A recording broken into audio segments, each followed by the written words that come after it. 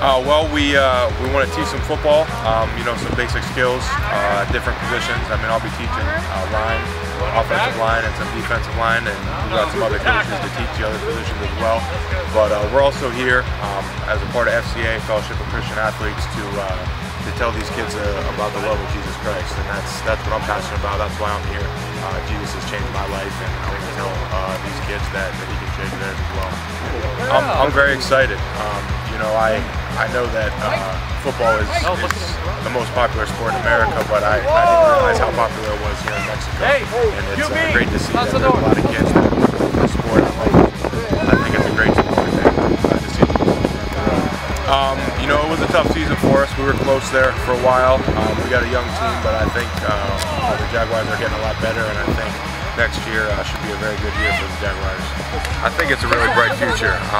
Having Bortles is huge. Having a quarterback that I think he's going to be a great one in the NFL is a really important first step, but there's a lot of talent around him.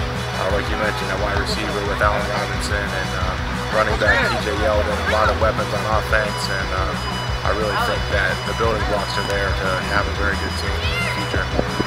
Yeah, absolutely. That will be the goal next year. Absolutely, would be for the Jaguars to make the playoffs, and I think it's possible. Yeah, I mean, I don't have a favorite out of those two teams. I'll just be rooting for a good game. It might be one of Peyton Manning's last games. That would be cool to see him go out with a win. But I like Cam Newton. I like the way he plays the game. A lot of energy, a lot of passion, and he's a great young player. I think he's one of the best quarterbacks of all time. He's been one of the best for, 15, 16, 17 years or so now, and he's already got a Super Bowl. If he got another one, that'd be great, but he's one of the all-time record holders and everything. Just the way he kind of changed the game, the way he changes plays at the line of scrimmage is really a coach on the field. I have a lot of respect for him. I don't know how you pick. I've always respected Tom Brady as well.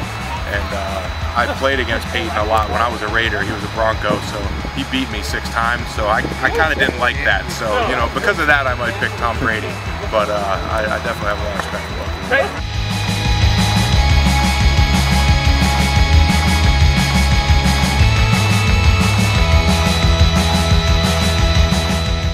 La realidad es fomentar primero el deporte y lógicamente aprovechar la experiencia y la oportunidad que tenemos a contar con un jugador profesional que actualmente está participando con los Jaguares de Jacksonville.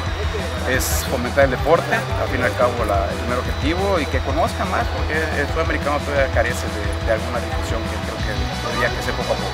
Mira, el contacto directo es con la organización FCA, Fellowship of Christian Athletes, que es una organización a la cual pertenecen muchos atletas a nivel internacional, y Stefen, Wisniewski, que es el jugador que llega, pertenece a esa organización, y lógicamente a establecer comunicación con ellos se le ofreció una oportunidad acá y un espacio, y ellos en su afán de contribuir con el bien a la comunidad, a la gente, dar a conocer todo lo que su organización maneja, pues dijo que adelante, ¿no? Entonces contamos con la visita de él, viene su papá también, Leo, que jugó también con Raiders de Oakland hace muchos años.